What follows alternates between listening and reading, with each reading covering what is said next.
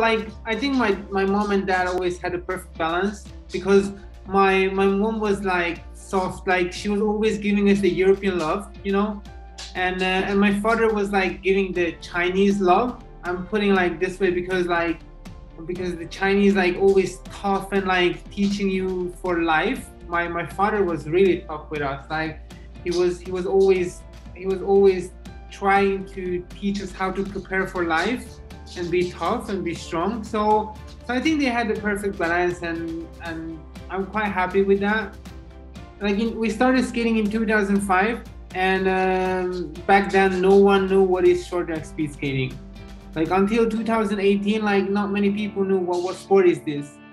And yeah, I think we were lucky because when we started this sport, we didn't have a world champion who we can follow. We didn't have a European champion, or we didn't have an Olympic champion who can follow and who could be a hero for us. In Hungary, there was no gold medal ever, so that was like a pretty big level up for all for the country as well. So that was a pretty nice experience, and we came back with a lot of good memories from Pyeongchang.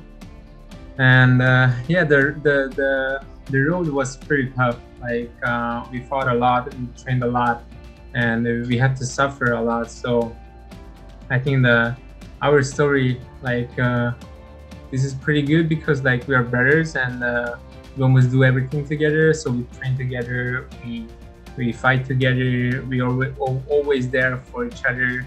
People started recognizing us on the street, and like just went to a party, people just recognized us, wanted to party with us and wanted to be with us, and so it was a really nice thing, and people just like started like recognize us in China as well. So we were walking in Beijing at the Stanley Twin in the like a fashion street. So people just like start recognizing us, wanted to take picture with us. So I think we start growing in China as well. But I think the biggest thing is going to be in Beijing.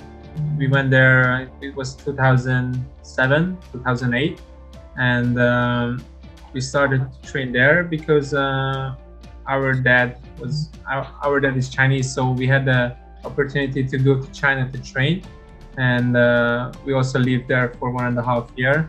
And so basically we went out only for the trainings, and we could just like focusing on the trainings, and we could close out all the other stuffs, and that was like a life-changing moment in our lives, because when we came back to Hungary, we could like see the difference like between the European skaters and the Asian skaters, because before in 2006, 2007, the top level skater was all from Asia and all from the USA and Canada.